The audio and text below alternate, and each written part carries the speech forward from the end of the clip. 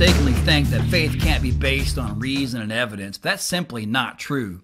The Catholic position is that faith works in cooperation with reason, and that reason and evidence can lead us to prudently make an act of faith. In other words, there's a certain rational foundation to Catholicism. At the most fundamental level, philosophical reason, apart from faith, can demonstrate that God exists. We can look at certain effects in the world, like the existence of the contingent universe itself, the physical order that pervades our universe, or the existence of moral obligation in our conscience. We can look at these things, we can look at these effects, and then reason back to God as the only adequate explanation for these effects. And that tells us that God exists, you see. But we're not done here, because after all, which God are we talking about? Which God is it? Is it the God of Islam, the God of Hinduism?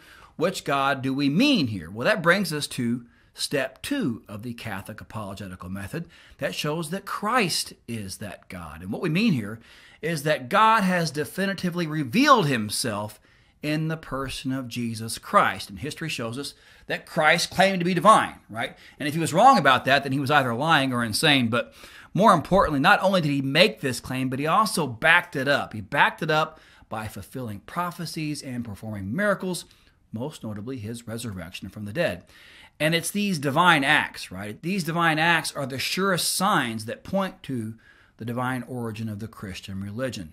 So we can know that God exists, we can know that Christ is that God, but even then we're not done, because after all, there are a lot of different Christian denominations out there that teach contradictory doctrines. Which one of them is true, right? Which one of these denominations truly represents the teachings of Christ? And this brings us to step 3 of the Catholic apologetical method, that Christ established one authoritative church. Historical evidence shows that the real and historical Christ personally instituted the church to be the guardian and teacher of the revealed word, and that this church was built upon Peter, the leader of the apostolic hierarchy, and his successors for the duration of time. Now, this doesn't mean that reason can prove everything that Catholics believe. There is always a need for faith. But what it does mean is that the act of faith is by no means a blind impulse of the mind.